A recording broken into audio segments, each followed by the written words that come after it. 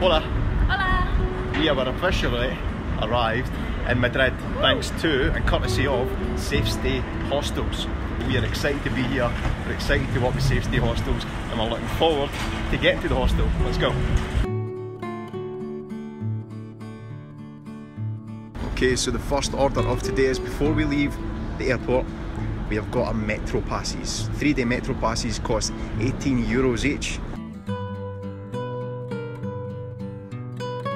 Right, it's time for our favourite part of travel. It's the room tour. Now before I go any further, can you believe Ivana could not find this room? Room 18, could not be any clearer. But that's Ivana for you. Let's go and have a look. There she's there.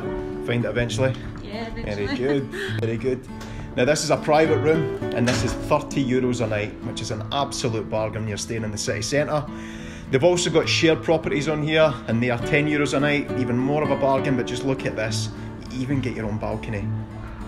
If this isn't Instagram worthy, then I don't know what is. Let's go for an adventure.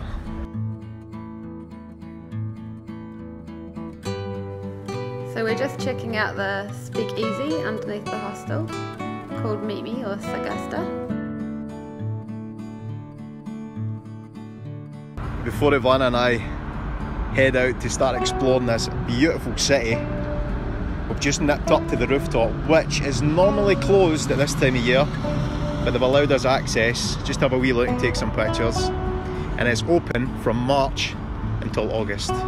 But just look at this. Can you imagine sitting up here, sipping some cocktails? So we have been on the go since 6 o'clock this morning and we're absolutely starving, so it's only right that when we come out to explore, we come down to Mercado de San Miguel to grab a munch. Right, we've went on for the smoked barata to croquettes. What's in these? Iberico ham. Iberico ham. Yeah. What do you think? Delicious.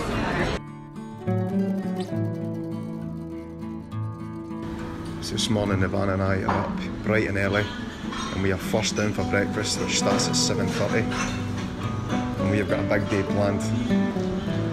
So it's only right that we fill our bellies full of this delicious food. What are you having? Talk us through it. Toast? Oh, very ambitious. And some salami on it. Okay. And then I might go for a yogurt and croissant. Wow, you have got a big day planned with that diet. Yeah, we've got a big day. Yeah. We're just setting up for a picture at the monument to Alfonso, and I saw this guy taking a picture of something behind us. So I was wondering what it was. Turns out, there's a wee ginger cat here in the park. Hello mate, you right? What? Sorry, he freaked me out. Hey buddy. Adios.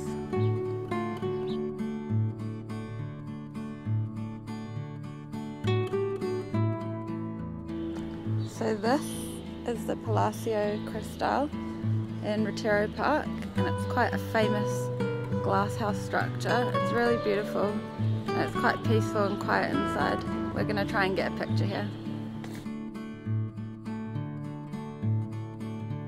One of the biggest photography spots in Madrid is apparently this big monument here, and it's right in the middle of a pedestrian crossing, and we've had the queue for about 5-10 minutes just to get a wee picture here. Madness. If you're looking for some decent views in Madrid, then get yourself up to, what's this place called, man? Centro Rooftop. And it costs €3 per person, but you're guaranteed some good, unobstructed views of the city.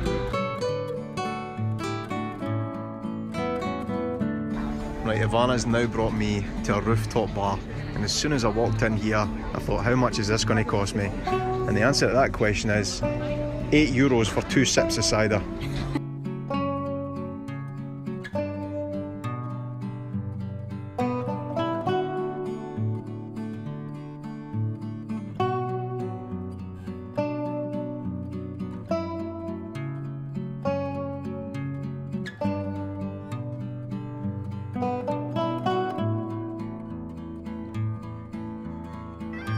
We're now up at Debod Temple, which is an Egyptian temple in Madrid. and unfortunately it has no water in it, so we can't get the classic reflection picture.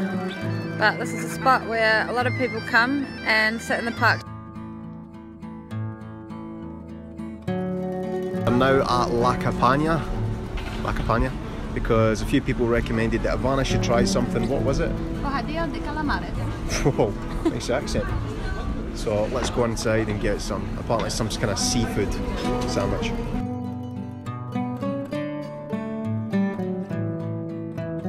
So unfortunately our time in Madrid is almost over.